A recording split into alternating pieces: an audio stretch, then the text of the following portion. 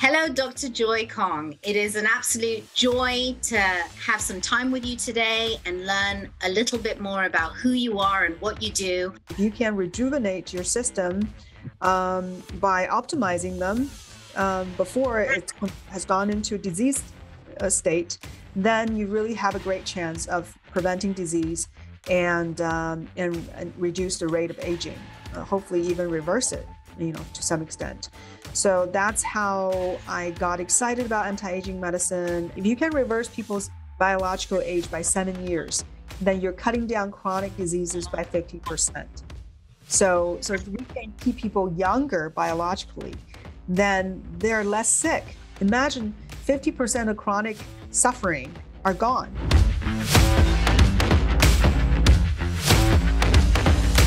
We all know that you're a triple board certified medical doctor, and we'd love for you to introduce yourself and tell us a bit about who you are, what your specialties are, and how you came to become a physician in these 3 different specialties that you offer the world today. Thank you, Chandanni. So I'm excited to do this podcast, and it's only appropriate that I talk a little bit about who I am. So I actually grew up in Beijing, spent my first 20 years there, and then came here, really wanted to help people with their health, and went into medicine at UCLA, and realized that I loved the brain, and I loved dealing with people who have mental health issues. So I went into psychiatry and was a practicing psychiatrist. If you count the residency, that's 11 years. And then went into addiction medicine. I was a medical director at a few addiction rehab centers in Malibu. And then I encountered anti-aging medicine. Well, this is, just as a background, I've always been interested in integrative medicine. Growing up in China, medicine is, there's no prejudice. There's Chinese medicine, there's Western medicine. They coexist. One may be good for one thing, the other one is good for other things. So the Western medicine is fantastic at helping with acute issues, but the Chinese medicine has a much more holistic view on the body, looking at the body as a very complex whole that you can't dissect one section from the other section without affecting the other system. So you're an Ayurvedic practitioner, so it's a very similar philosophy. And so already knowing that integrative approach is important, anti-aging medicine is just kind of like, of course, we can slow down the aging process. If you look at all these different aspects, if you can rejuvenate your system by optimizing them before it has gone into a disease state, then you really have a great chance of preventing disease and reduce the rate of aging, hopefully even reverse it, to some extent. So that's how I got excited about anti-aging medicine, and I studied, with the American Academy of Anti-Aging Medicine, went to their courses and took their board exam, and stem cell therapy actually is part of the whole anti-aging, education. But even before that, before I started the anti-aging training, I met this doctor who was doing stem cell treatments using birth tissue derived stem cell products, so umbilical cord stem cell product. And he showed me the transformation this kid had. I forgot how old, but it's, a kid in elementary school with autism. And with one treatment of umbilical cord blood cells, the teacher was sending him texts showing there are 40 different types of behavioral improvements, just different things that she noticed, better, ability to pay attention, not as hyperactive, playing better with kids, speaking better, gaining more language capabilities. It just, like huge gains. And that was very exciting, because as a psychiatrist that have seen a lot of autistic kids, I have not seen that kind of response with any of the psychotropic medications. So anyhow, that's kind of like a quick cap on, the different specialties and where I ended up. That's fascinating, especially when it comes to chronic illness, that we're emerging into more sophisticated ways of looking at the science and the biology of how we operate and how we function, and actually discovering things and redefining medicine as it sits today, which what puts you in such a pioneering and exciting and regenerative space, so to speak. Thank you so much for giving us the experience and the background that you've seen and what you're excited about moving into regenerative medicine and stem cell therapy. Could you tell us a little bit about the information or the misguided information we are presented with as far as stem cell therapy is concerned, with regards to it being legal or illegal to practice in America? Do the stem cells come from fetuses? What kinds of stem cells do you use? Are these stem cells actually have efficacy? Are they dead, according to some people, the umbilical cord stem cells? Could you explain to us what actually is going on with stem cell therapy in America and how you practice it today? Okay, yeah. If you look at stem cell therapy, really, we didn't know that we were doing stem cell therapy when we first performed the bone marrow transplant in the 1960s. But those were the first stem cell therapies. And later on, we realized, there were stem cells in there. And people thought that the stem cells in the adult body only exist in the bone marrow. So that was the conception for a long time. But of course, we discovered embryonic stem cells. Of course, we all came from one single cell, right? This miraculous, living, breathing body at one point was one cell. And what was in that one cell that has the capability to form a full human like you and me? So that was the science of stem cells. It's very exciting to see how these cells start to develop, divide, differentiate, start to form different shapes, because of, the fact that we were looking at embryonic stem cells. There are embryos that were destroyed, and these are from IVF, right? In vitro fertilization treatments. And these are leftover, fertilized eggs. So experiments were done on these. So, everybody knows that in the US, there's huge controversy about this. And some people think that you're destroying life. You are, it's the same as destroying a full human. So that the destruction of more embryos was banned by Bush. But the research can still be continued because the embryonic stem cells are immortal. So you can keep multiplying them. So you can keep doing research on them. You're just not destroying any new embryos. So that was the start of controversy, right? Are we destroying embryos? And then in the US, doing treatments using embryonic stem cells, that's not allowed because it's not legal in the US. And another reason that I'm not a big proponent of it is that we don't have a good control over what kind of cells they become, because sometimes they can form tumors. And these are very specific tumors called teratomas. So they're kind of uncontrolled growth of human tissue. It could be hair, teeth, whatever, tendons, everything is all a clump of cells together. It's completely disorganized. And people probably have heard about people going overseas, getting stem cell treatments, embryonic stem cells injected into the back, and all of a sudden you got a tumor, you got a teratoma, you got a strange growth happening at the site of injection. So that is not what's used in the US. It has been used in some countries, but definitely not in the United States. So what happened in the United States is that initially people were using cells from the bone marrow. They realized, there are hematopoietic stem cells in the bone marrow. And the bone marrow also help with bone healing.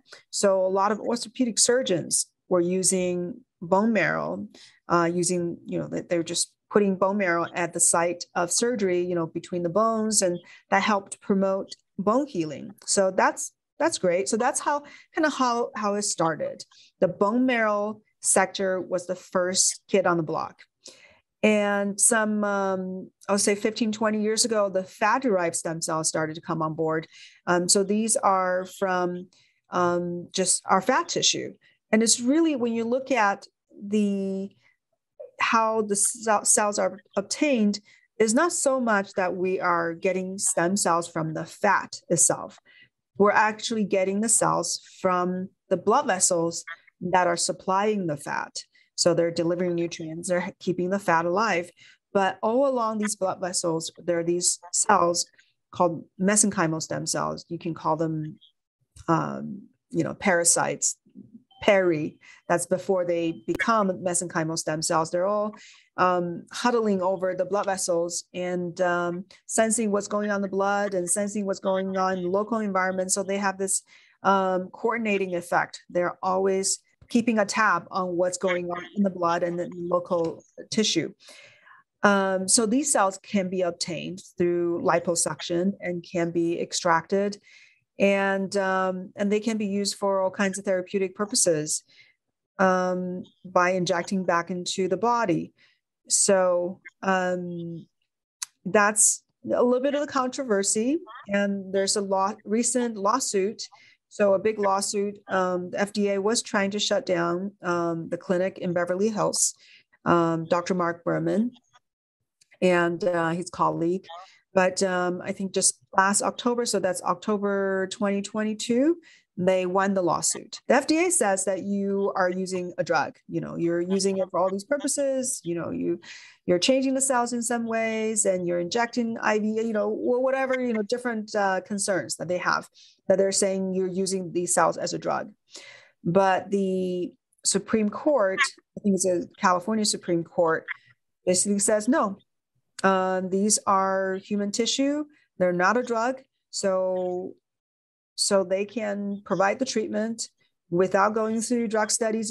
Basically they said that's totally fine. You can't penalize them. So that's an interesting turn of event. So that's for the fat-derived. Umbilical cord birth tissue is younger, a little bit later than the fat-derived cells, but it's rapidly expanding. It's probably the fastest growing among different sectors of stem cells. There's a good reason for it, because one, these cells are readily available, right, from any birth. If it's a live, healthy birth, the mother can donate them. And the cells are actually a lot more potent, and they're more primitive compared to the cells of a body, of a person's own. So once a person, is aging, even if you're 25-year-old, you have aged quite a bit compared to the newborn baby. But these umbilical cord cells are younger than the cells in the babies. So the baby stem cells are not as powerful as the stem cells in the umbilical cord. Why? Because when the baby was forming, that's when the umbilical cord in the placenta was forming, right? So all this was forming along with the fetus, and a lot of the cells were trapped in the umbilical cord. And the baby is, keep developing, but these cells retained a lot of the primitive features that only existed in the embryonic stem cells. So they're kind of in between the embryonic stem cells and the baby stem cells. So they're more potent, and they're also safer in the sense that they don't have the kind of cancer promoting properties that adult stem cells have. So there are tissue banks that produce these cells by extraction. So in the US, these tissue banks can extract these cells, and if they don't manipulate them and they grow, so that means they don't process them using either enzymes or chemicals, and they don't grow them to huge numbers, then they can provide the cells as a tissue transplant. And by the FDA's own guidelines, that is perfectly fine. You don't need to go through drug studies. You're providing a product that's a tissue transplant, no different than doing a blood transfusion, right? That's a tissue transplant or a liver transplant or kidney transplant. And those there's no drug studies. These are transplantations that doctors are, have the privilege to perform. That's, that's what we're trained for. But if you start to use the cells in certain ways, then the FDA says that you may have to do drug studies. So that's, that's another layer of intricacy of whether or not cells are used in a fashion as a drug. And exactly what would that look like? What does that mean? If the cells were taken out of the body and it was processed mechanically, nothing was changed, they were carefully preserved by cryopreservation, and they were woken up at the time of treatment. So it was no different than when it was really first obtained from the birth tissue, and you're giving it to a person. Does that make a drug? So that's going to be a big debate. But by FDA standard, supposedly, they said if you're using the cells, these minimally manipulated cells, if you're using these cells the same way the cells was functioning in the tissue where you obtained it. So if it's the same function when you put back in the body, then is not you're not using a drug. It's a tissue transplant. So you don't need a drug study. So that's where everyone's so caught up. Are we using a drug? If we're using a drug, then we have to apply for IND study, and that's going to cost millions of dollars, and it's going to take years.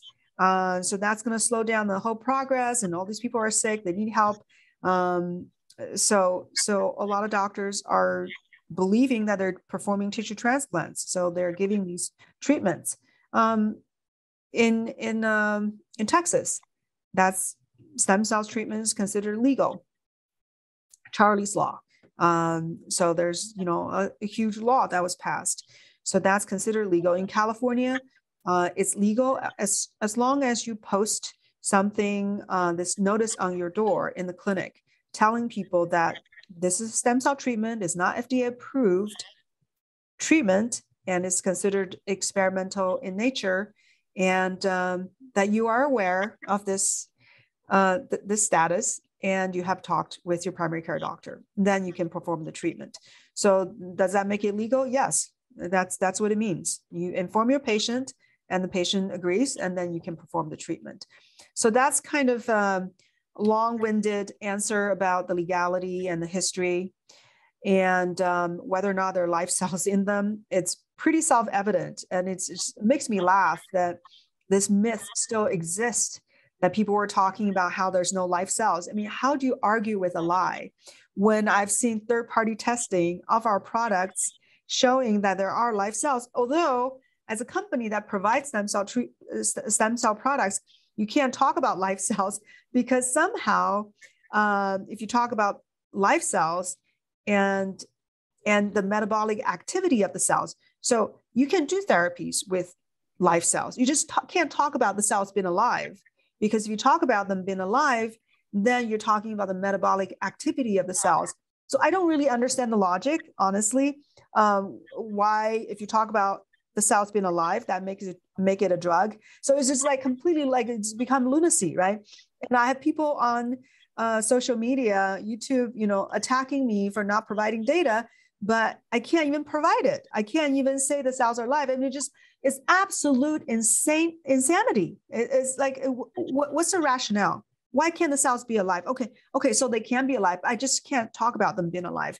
It's, how do you argue about this? And then there are people who don't like the fact that there are people who are doing umbilical cord stem cells, and they're attacking these companies, these clinics for doing these treatments, saying that there are no life cells, when there are, when they have been gone through third-party testing showing over 90% of viability.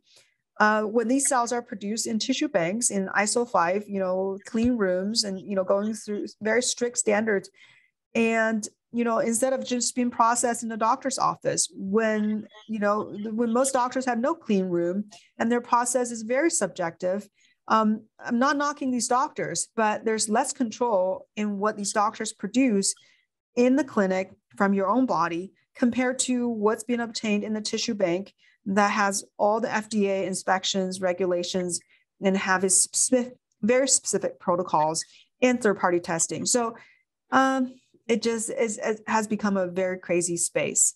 So that's kind of the short answer and the long answer that there are lifestyles, but we can't talk about it, and who knows why. It's a very revolutionary space, and so we're having to contend with all these adversities and challenges. But they say that adversity is a great gateway to progress and to break the limitations of how we've practiced medicine and how we look at ourselves as we age and as we heal. So all the power to you. Can you just end this beautiful introduction of your practice and stem cell therapy with sort of a synopsis of your practice today and what you offer people and what you would like to see more prevalent in your practice as the days and months and years go by? In my practice, I would say 75% of patients come to me because of severe health issue. So it can be a huge range, right? Starting with kids that are very young, 5 years old with autism, to people who are in their 80s with, maybe mental, with brain health issues, degenerative neurological diseases, like ALS, stroke victims. And these people they've all gone through the traditional medical therapies. They did everything the doctor told them to, and there's not enough of relief of their symptoms, and they refuse to give up, right? They are looking for hope. They're looking for more recovery. They don't want to just be, bandaged up, with symptomatic management. They want to have reversal of some of the symptoms. They want to gain more function back. So I've had people, suffering from, autoimmune diseases is a big category, lots of them. Rheumatoid arthritis, lupus, psoriasis, ulcerative colitis, Crohn's diseases, Hashimoto's. So all kinds of autoimmune issues. And people with musculoskeletal problems, sports injuries, osteoarthritis, osteoporosis, just different, tendon, ligament tears.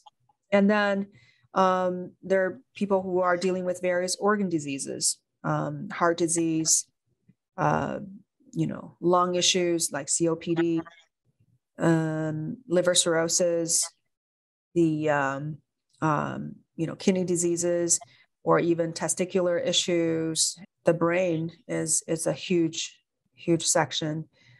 So I try to educate patients on what existing research has shown. I don't speak from conjecture. I speak from research statistics. So there are a lot of research that have been done, and which is why I founded American Academy of Integrated Cell Therapy, because I wanted to educate mostly physicians on what kind of evidence there has been. Because, we can't just, talk about stem cells being wonderful. I think that's what some doctors do, but they are wonderful, but you got to speak evidence. So there are, when doctors finish the course with me, it's an online course at this point, they will take home over 300 articles categorized by, all these organ systems and disease categories. So there are a lot of research out there all around the world. But there are a lot of conditions that doesn't have research. They either are too obscure. If there are a smaller number of people who are suffering from it, usually, it's not studied very much. There's not as much incentive. Or things that just, they're not known enough about. That will include mental health issues. So there's just not enough studies on it. So I think the bottom line is there are all these conditions that had evidence that stem cell therapy can be very helpful for. And then I have patients who come to me with no particular ailments. They may be fairly healthy. They're going through the normal aging process. The age range is, about, late 30s to all the way to, to their 80s. So these are people who are motivated to stay healthy, stay young, stay vibrant, and they come to me to do regular stem cell treatment just to be on top of their game, right? Or people who are aging, they have some aches and pains, but they don't have a diagnosis, but they want to have a better life. A lot of our retirees, they've made their contribution, worked hard, make money, but now they're supposed to enjoy life, and then they got all these aches and pains, and it's not as fun.